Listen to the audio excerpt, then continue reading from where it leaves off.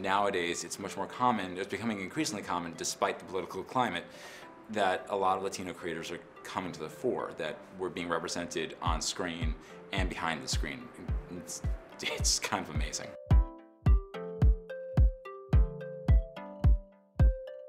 Hi, I'm Paula Garcés. I'm an actress, producer, and creator of Aluna Comics. I am currently working on a show called On My Block on Netflix, and we just got picked up for season 2, so I guess we're funny. My name is Jaime Carrillo, and I'm an official licensed artist for Lucasfilm, and I'm working also on Storm King Comics Productions.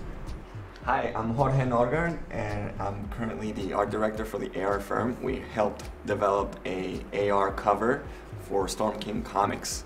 I am currently working also for Storm King Comics, your character Sandy King. I have worked for video games, for animation, and other comics as well. Hi, my name is Garcia. I'm the writer and creator of Sons of Fire, and I'm also the licensed author behind the Green Llama Legacy series, and I'm a writer-producer on Radio Room, which is an audio podcast, audio drama podcast. I just think with, I'm looking for the word, I guess, more globalization, it's easier. You can live almost anywhere and still be able to access people that you would want to. Whereas 20, 30 years ago, if you didn't live in one of the couple of big cities, Chicago, New York, LA, you weren't going to get any work. There was no way to meet these people and talk to them and get into the industry. Through social media, you're able to connect with people across the world instantly. I'm seeing people buy books that I never thought would find my books because I'm sharing on social media, because they're liking me on Facebook. But beyond that, I think as a Latino creator, or at least half Latino creator, I'm half Jewish and half Puerto Rican, so it's a weird mix. We're Judicans. We'll do your taxes and throw a trash can through your window. Love it. You know, I'm not saying which is which though. But it's weird. It's like just having your name as Garcia growing up. You know, a lot of the creators that you saw were Johnson, were Brooks, were names that weren't like mine. And nowadays, it's much more common, it's becoming increasingly common despite the political climate, that a lot of Latino creators are coming to the fore, that we're being represented on screen and behind the screen. It's kind of amazing. 10 years ago, there was barely no Latina superheroes on anything really. No comic book heroes, no video gaming, nothing. And I was kind of frustrated about that, being a gamer and being into comics, that the only thing that was really remotely close to me was like Wonder Woman. And she's like not Latina. So I decided to create my own comic book, and I came out here in 2009 for my very first Comic-Con with my little comic book, hoping that somebody would care, and the fans had my back. I was very lucky. I was on a show called The Shield. I had just done Knight Rider, a reboot of it, and so people were like interested in me as far as being an actor. But then when they saw that I came out with a comic book and then it was a Latina comic book character, it was like a different boom for me. But it's been a long road. I mean, it's been 10 years and I still haven't reached my dream of having Aluna, the TV show. She's been on a video game, which we licensed the character out to Han, Heroes of New Earth, and that gave us another boost. So every year I come to Comic-Con really to just remind myself that there's people out there that do care about Latino creators, Latino writers, Latino artists, and producers. And it's just been a long, hard road, being on top of an IP that you know has so much potential, but I guess people haven't caught up to it yet as far as the producers, the big studios. But once I saw Wonder Woman and then I saw Black Panther, I was like, that's it. The Latino superhero is coming, and I've known about it because I've had her in my heart, in my head. I've worked my ass off trying to produce this thing. So I think it's an exciting time, not only for Latino creators and writers, producers, and artists, obviously, who sweat, you know, for this book to be out, but I think it's also the year of the woman.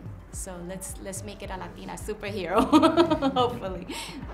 And it's also a win-win situation for everyone. Yeah. Like Jaime just said, this new internet era, this like boom to open the doors for everyone, because he mentioned it like if you weren't from Chicago, from New York, from LA, I don't know, you weren't really able to do anything. And also people from Chicago weren't able to meet like a new talent maybe from Venezuela, like Jorge here, from, I don't know, Greece, from any other country. Singapore is getting big in the video game area.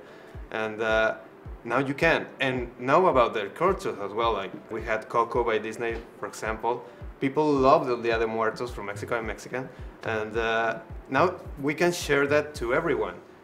Not only with social media, but also technology itself. It's been advancing so much that the level, now you can actually connect with the program in a very artistic level. For example, programs like ZBrush, where it's a very intuitive program where you can actually sculpt. You know, I'm personally a sculptor and character designer, so I can go in and really just push my designs through the computer very easily and very quick, and it's just with such powerful tools nowadays, you can really come up with really awesome experiences, you know. And with this comic book, with John Carpenter, it was just really nice to just come up with an idea that could bring an immersive experience to the comic book. And I think with the future, you know, who knows, maybe we'll be able to just jump into the comic book itself and really experience the art and the stories. And like player number one or something. Yeah, exactly. That is something amazing. So.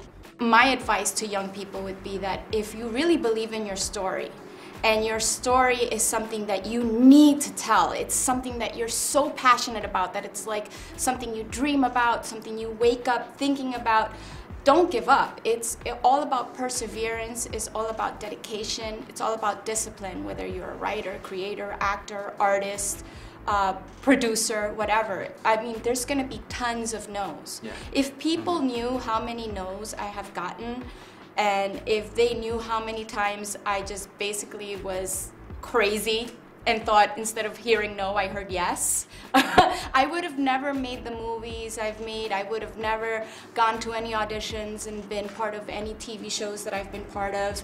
I mean, as far as a big example, I had a recurring character on SYFY's Warehouse 13. I was told that there was no way that they wanted a Latina on that show by a lot of people before I even went to the audition. If I had internalized that, I wouldn't have gone to the audition and gotten the role. I would have just been like, oh, they don't really want a Latina, they don't really want my type of character. And so I would have probably given a bad performance. So that's basically what I want to tell young people, is that if you have something that you're really passionate about, a story that you need to tell, that you think it's badass, creative, that you know that your friends are enjoying, and every time you tell them about it, they're like, yeah, that would be so cool, I would totally play that game, or I would totally be into that comic book, or yeah, I want to be in that movie that you're talking about, then you know you're in the right track, and all you have to do is just be dedicated. Just be dedicated, because there's going to be a lot of no's. And don't be afraid to show it to the world. Oh, and that's exactly. Yes. Yeah, just expose yourself as much as you can, and you know, the more love you put into your work, then that's going to show. It's going to show in your work, the quality, you know, and just the ambition. They're gonna be able to see it. You know? And people kind of care about the work when you love it. It shows, like you said, and people loves that too. Like, oh my God, I love your character. You know, I felt so much for this. They call it a ship when they like, oh my God, I love this character, and I wish they were a pair and they were a couple with this other character of yours. Oh my God, I feel that too. Yeah. Well, I think I understand what you're saying. I think the basic thing for a successful character or a book or a piece of artwork is that you have to feel for it, and I think the best characters are underdogs, right? Yes. The ones that, you know, people think they have no shot of succeeding. Well, a lot of people can see themselves in that because they're trying to do something with their creation, and they're the underdog trying to break into the big leagues. So, well, my point was going to be, what better underdog than a Latino creation, right? Yeah. Well, Because we've been so underrepresented for so long that we have this need to break out. break out and shine and have people root for us and go, yeah, finally, a Latino superhero, a Latino creation. Well, and I think it has a lot to do with what Jorge said, is you have to get out there, you have to show your stuff. You can be the best artist, writer, creator in the world, but if you're sitting in your basement and you never show anybody, then it doesn't matter. Yeah. I had a kid yesterday, I have a booth in the small press here at the Comic-Con, and I just had a kid yesterday ask me, he says, what do you do, how do you break in?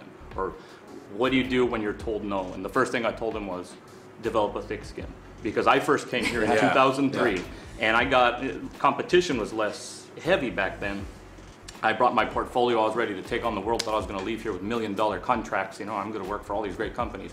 Got a lot of positive feedback, and I got one very stern no from like the big company. And I left with my tail between my legs and feeling sorry for myself.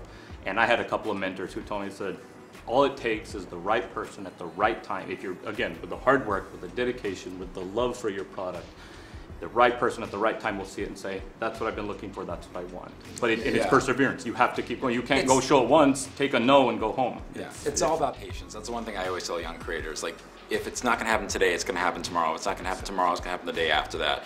It's about punching that wall with your fist, and even if your fist gets bloody, you can break down through it.